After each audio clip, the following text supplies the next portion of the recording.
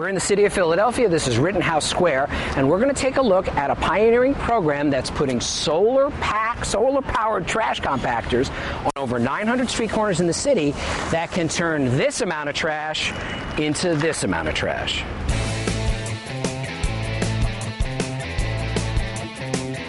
The city of Philadelphia, like most major metropolises, struggles under a serious trash burden. About 30 to 40 tons a day in its litter baskets in its downtown area. This represents just 6 hours of trash. They pick up a litter basket 3 times a day in this town, and that's what Big Belly does. It takes a lot of trash and puts it in a very small little package. And the device is a fascinating mixture of old and new technology. At its heart is a commercial-grade trash compactor, like you'd see in any restaurant or cafeteria.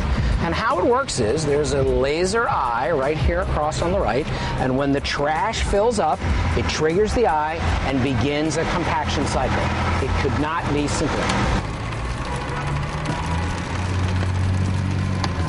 Now, if the compactor is straightforward, how this system's work is not. Check this out. This is a solar panel.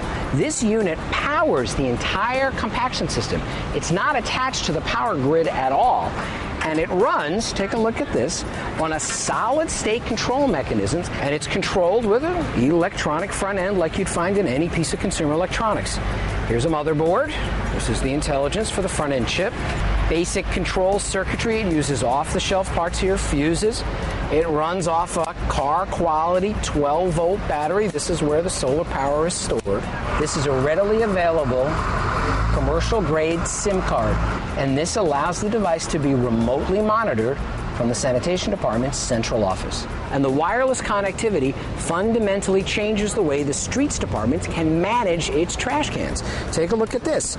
Everything can be controlled from a centrally controlled web portal. They can look at it in their central office. They can look at it here if they want to. And all the information they need is in one place.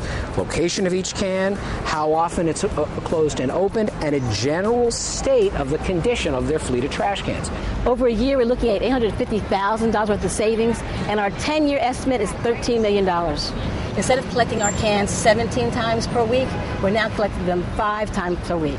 We're able to reduce the staff that service them from 33 personnel down to 9. Those employees who previously collected litter baskets now collect recycling. So no one lost their job as a result.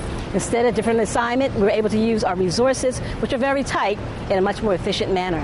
Now, is Big Belly perfect? Obviously not. There's the question of maintenance. This is a complicated item. Who knows what's going to happen after 5 or 10 years of service?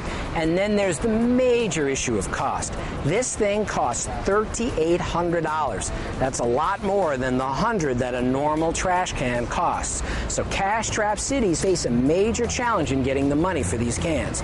But once funded, they pay for themselves in as little as 3 years, and they offer exciting options to downtowns trying to manage their trash. I'm Jonathan Bloom, CNN Money, Philadelphia.